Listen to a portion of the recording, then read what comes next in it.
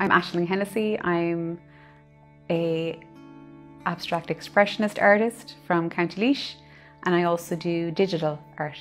I suppose I would have always been kind of a bit of an outcast, a bit of a daydreamer, never really kind of fit into a mould. And I suppose there's a time there in secondary school where just the subjects weren't kind of suiting me, and then I decided to do art because it felt like maybe I could express myself a bit better. And so yeah, from there, I suppose around 14, 15 is when I kind of really felt that I wanted to explore this and see. And then yeah, headed off to art college when I was 17. Hadn't a clue, off on the train to Galway on my own, and it was the best experience. I think nowadays, if a 17-year-old was told her to head off, you know, it would be a different type of, I think it was just at the time, I had a lot of freedom. And so it was back then really, and I guess it was always that question of like, you know, trying to find what, kind of a language that, the way I was feeling, you know, and the world around me, and just trying to kind of express that. And that's through art is where I found it made most sense. So I think an artist's job is to bring the unseen into the scene, which means to bring their ideas, their concepts from their being into reality, and in whatever form that may be, through the arts. So music, visual arts, poetry, dance, and it's about being authentic and kind of keeping true to yourself at all costs. And that's hard in modern society, but I think it's very important. I do really enjoy art that kind of has an emotional kind of connection. So I'm very much kind of interested in abstraction, which is very much a stream of consciousness type art, which you're very much in the moment and it's very spontaneous and intuitive. But I also kind of like earth-based art, which kind of the elements and my own kind of view on, it's never kind of literal, it's never kind of what you see in front of you, it's kind of yeah, I suppose my version of what nature is. So it's kind of, yeah, it's quite playful and quite fairy-like, ethereal would be the word I describe some of my work.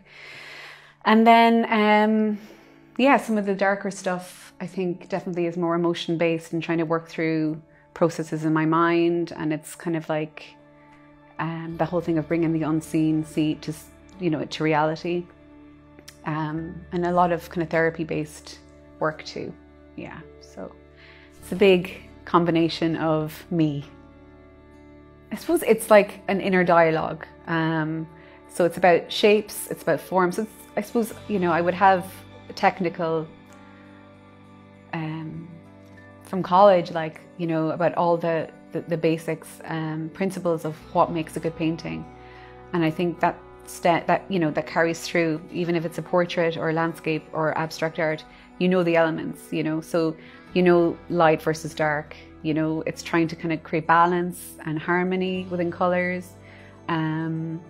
So it's all about that. I suppose I'd kind of be more intuitive in letting whatever wants to come out reveal itself. I keep staring at one of my paintings because that's where I went with that particular piece. Sometimes a lot of the time there's many failures, but they're the ones then that kind of give you the spur you want to make more. So this is Ishka 3, and this is one of my newest works in my exhibition, which originally was called Catalyst, but it's kind of more different artists kind of been added in over the weeks, over the last 3 weeks since I'd opened. I suppose I love this piece because it kind of really does echo what this whole experience has been like for me, really. It's quite deep, and there's a good bit of emotion and movement, and I suppose the obvious, living in Laois, you know, this missing the coast, missing the ocean, which is a big part of my life too, and being by the sea.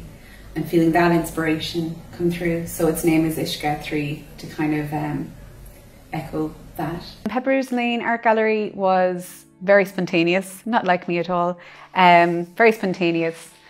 I think it was a matter of a few clients wanted to see my work, and I thought, well, rather than bring them to my kitchen table, I might kind of channel a bit of funds into a space. And luckily, when I approached the powers that be, they were willing to kind of run with it. So this is a pop-up for 3 months, and then from there, I don't know, I might be back to my kitchen table.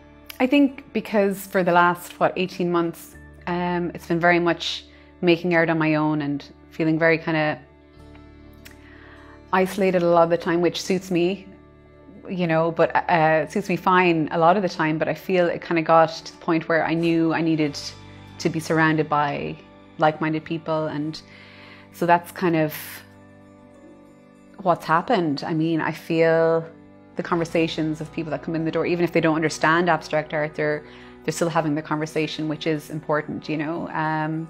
I think my digital stuff is a lot more appealing to the Portlaoise folk or folks in general, but I suppose that's kind of the risk you take, you know. Not everyone's going to like your stuff, no matter what type of art forms you make.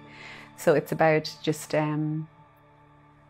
enjoying each conversation, and even if people leave with a wee bit more knowledge about mediums or techniques even, then that's fantastic, you know. It's not all, like for, you know, like any gallery, it's not necessarily about the sales, which are great, but it's about having art visible in a community, because I think, especially towns like Portlaoise, I think it needs it. I think people are craving it, and I think there needs to be more put into supporting that.